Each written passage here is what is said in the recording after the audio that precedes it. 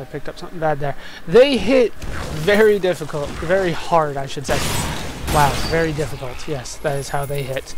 They hit you quite hard, so even my barbarian has some difficulty if they start ganging up on him. So you want to be careful of that. Really? Nothing? Just an exceptional shiv. That's exactly what I wanted to see. Okay, so I assume that there's going to be one ritual on each side. You want to get rid of those berserkers when you can, and you really want to get rid of the ritual because it summons those berserkers, which can do a ton of damage. Those things are dangerous if you're not paying attention and you let them get to you. I don't, you know, like dance around them. They definitely have a pattern so you can run away before they hit you. Just a skirmish. Give me a real battle. They'll do it, man. They'll do it. This game has a very high difficulty spike, I would say. Throughout the whole game, it's not really a spike as much as it's an increase, and it just keeps on going. It keeps on getting harder and harder, and I would say that it's higher than most games, especially when you try to compare it to other RPGs, even other action RPGs like this. I would say that this game starts out very, very easy. As you can see, you know, you need like one-shotting things to start the game. That's ridiculous. Right? Very few games start off that way, but Diablo loves starting that way. However, even by the end of normal difficulty, I will probably be struggling. Oh, we got another waller. Now get over here. Yeah, I got him. You didn't. I didn't quite see it, so I doubt you did either. But that, well, it worked. And it usually looks pretty sweet. But yeah, it's got a difficulty curve to it. It's not at the beginning though. A lot of games like this, they'll have like it'll be very difficult to start until you can get equipment. No. This game, you need to keep getting equipment. It will never get as easy as it is to start. At least that's what I have found. Once again, I can't speak for the other characters, the other classes. Is it really just gonna be... Give me something good. Damn you. No, go around so you can destroy it. Oh, this place is gonna be huge. Damn your school. The Lyceum. Isn't lycée French for high school? God, it's been years. It's been years. What do we have over here? Nothing. Oh! Yeah, these guys will crawl out of the windows. I'm sure you could avoid them if you wanted to. They're not fast by any means. But, you know, there's not too many that spawn, so it's pretty easy to take them out. Oh, you can see my ship way over there. That's awesome. What do we got here? Oh, when it comes to multiplayer, and I haven't gone over multiplayer that much yet. Well, co-op. You know, whenever I say multiplayer, I always think of, You wilt against my blow. Oh, they probably came out from there. When it comes to co-oping this game, because whenever I think multiplayer, I think PvP. When it comes to co-oping, though, everything on your screen is yours. If you're playing with somebody else, they will have an entirely different screen of loot. Everything that's on their screen is theirs. Everything that's on your screen is yours. Very, very nice system, I must say. Oh shit. Oh, we got another one of these. A mighty gift for our master.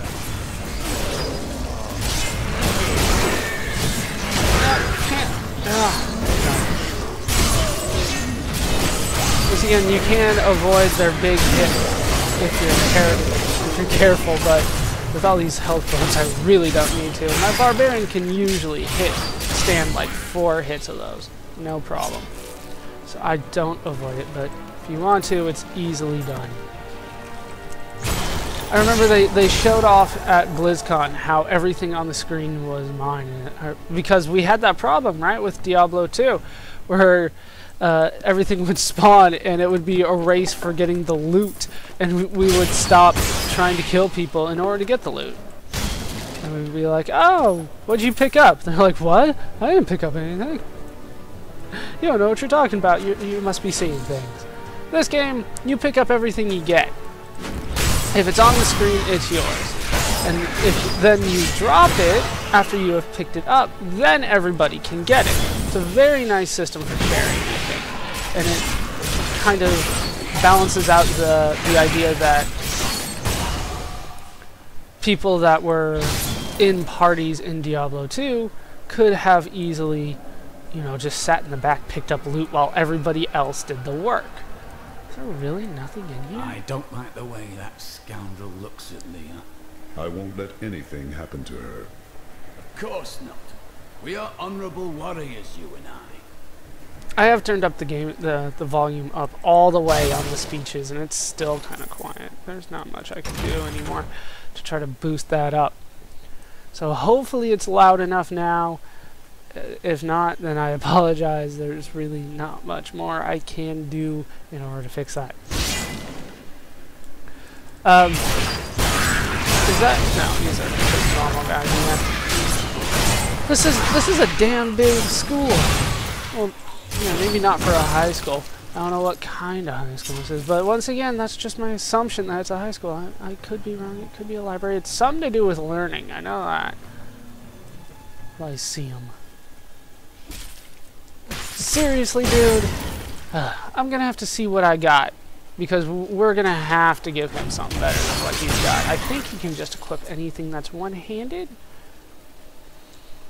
I could be wrong. You know, of course he can't equip anything that's like barbarian only, witch doctor, or demon hunter, or anything like that only.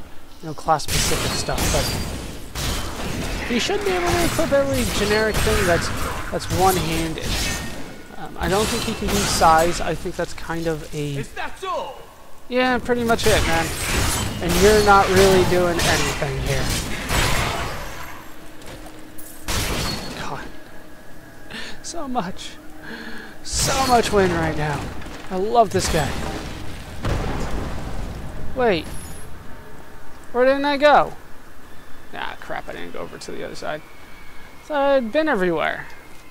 Okay, we'll just keep going east. We still got one place to go, and unfortunately it's going to be a long run back to the portal out of here. I forgot that we didn't go this way. What was that? Oh, yes, one-handed items. The other guy... Oh, God, I forgot what the scoundrel equips, because I never equip him. Like, I have no purpose to using him. The Templar completely outshines him, and, well, there's somebody else that completely outshines the Templar in my mind, for my character. You know, if you got a mage, pretty sure the Templar is what you want, and you want him to tank. But, you know, for me, that's not what I'm looking for. Oh, shit, we got a ton of stuff here. Alright, 2 down. Just do as much as I can to the people around the outside so that they don't summon anymore. Ah, fearful. The Doom Scholar, the tortured soul. The followers can die. I have finally seen it. Nice. Step upon the path to glory. Completed the event. Very nice. I have finally seen a follower die. Pretty much they, like, kneel in battle, and then after a set amount of time, they'll come back at full health and start following you again. It's very anticlimactic, I must say. But it is definitely possible.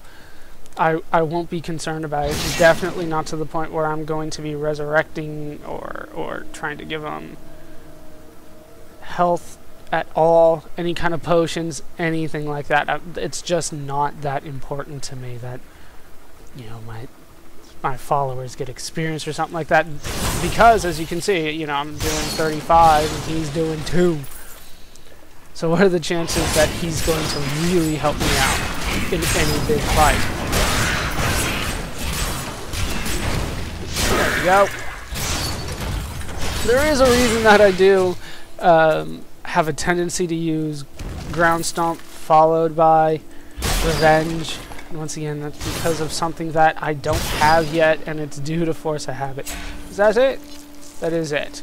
I might as well just run out of here. I think it's faster than going back to the waypoint of the portal on that. This is faster. And that's how I shouldn't have explored. Oh, nice little fountain there. And we are done. And we need to approach the barricade. That's right. First, we need to finish exploring this place. We need to finish going down here, and then we'll finish exploring up there when we get there. You just don't want to miss out on anything. The game only gives you so much experience, and I want all of it before I move on. Unless, of course, you start grinding, which is something you could do, but something I would rather not do. And it does look like I have completed the... Well, what am I talking about? I did obviously complete the Lyceum before. Otherwise, I would have gotten an achievement for beating it. So you'll know if it's new, because I'll get an achievement. But I haven't gotten an achievement for an event yet. Looking forward to that, because there are only so many events, and they are randomly generated. You don't get them every time you go through, just like you saw that we didn't get the... Was it the Den of the Fallen the second time I went through after I reloaded because I got kicked out due to lag, which was still not my lag, and I know it because my TV is linked to the internet, so I can just go, oh, is the internet out? Turn around. Nope. Damn you, Battle.net servers. I did actually watch a video of Gabe Newell speaking at a school of business.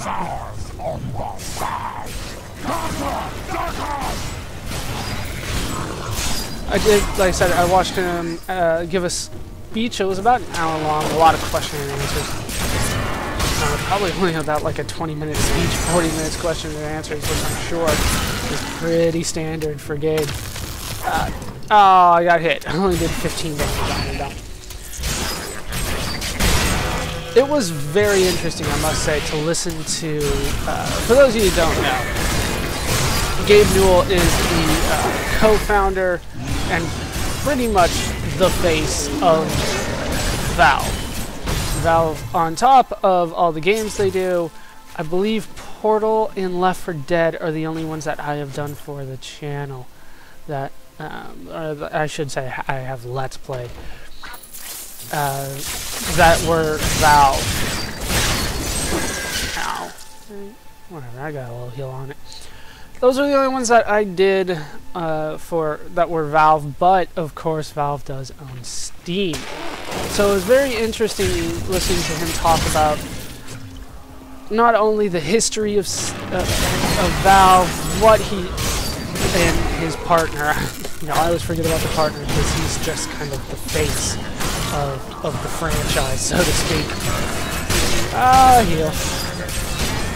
So he's it's kind of hard to remember that there is a partner with him, but he is definitely not by himself.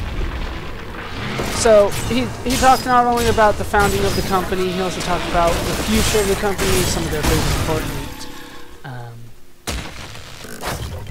God, usually can avoid those, no problem. It's just like setting them off so that it snaps. He talked about the big important changes in the company, the philosophy of the company, and a lot about game theory, which I was surprised that he would go into detail about, especially when it came to in-game economy. Here. What? Because of course, not only does he run Team Fortress 2, which I did do a video of, but he also does Dota 2. And he had to talk about drops in that game and how people began to get pride of ownership and mods and all that kind of stuff. Very nice. Very interesting video. Got me thinking about, you know, deep stuff. Destroy the drop so that you guys don't become more powerful. God, missile damage. I freaking still hate missiles. Not as much as Diablo 2, but I still hate missiles.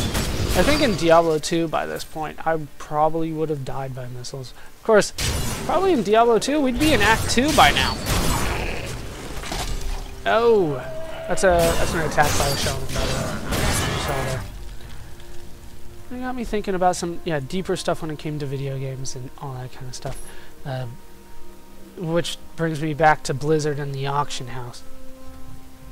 You know, with the auction house going, a lot of people were complaining because Blizzard takes a cut. I remember somebody had pointed out that they take like 3 cuts from the auction house. They take it like when you put money in to your account. They take it when you buy and sell. They take a percentage of the sale, and then they take a percentage when you take out the money. I'm not exactly sure why. It's probably because God, I still love the grass. It's a little thing. I remember there were a lot of complaints about that. To be honest, as a person from the world of business, somewhat. Ooh. The local Khazra tribes have become a serious threat. They attack caravans and are moving into areas where they haven't been seen before.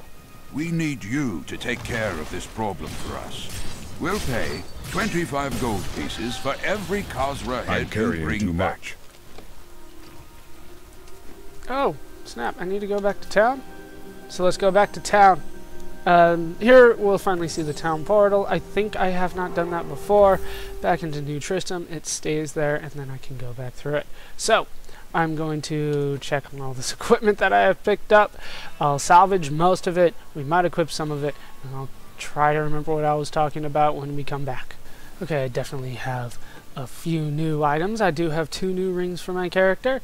We have plus 5 life to each kill, plus 5 experience from monster kills. That is important. You do actually want to try to get as many levels as quickly as you can in this game. That is important. And plus 7 strength.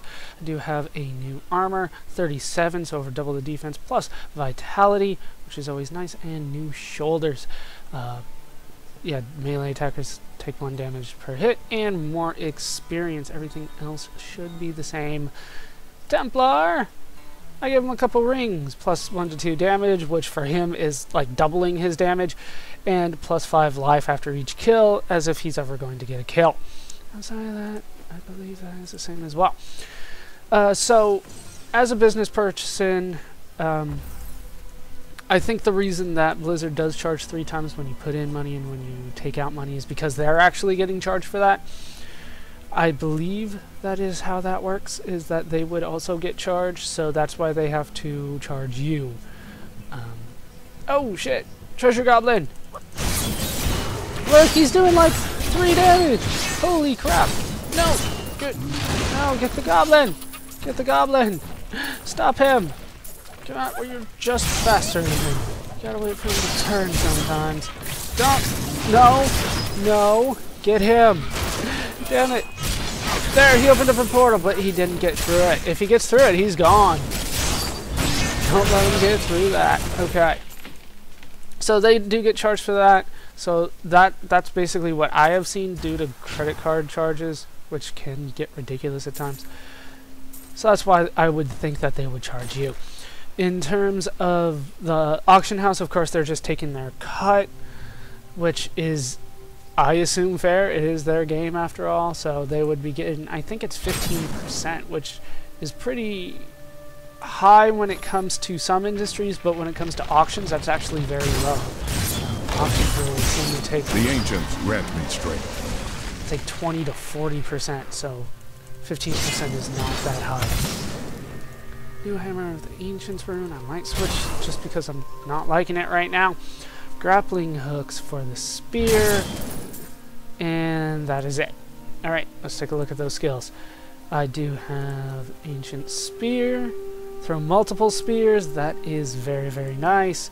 And we're actually gonna switch because I don't like the slam anymore. And we're gonna go back. Smaller area for additional damage. That sounds good to me. That sounds fine.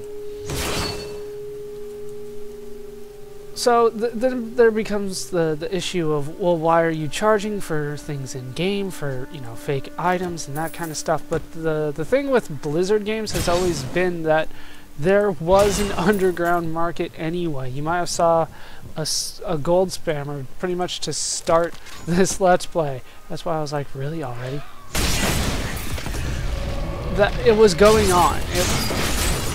There was an underground market in World of Warcraft. There was somewhat of an underground market in Diablo 2. To be honest, I'm not exactly sure why.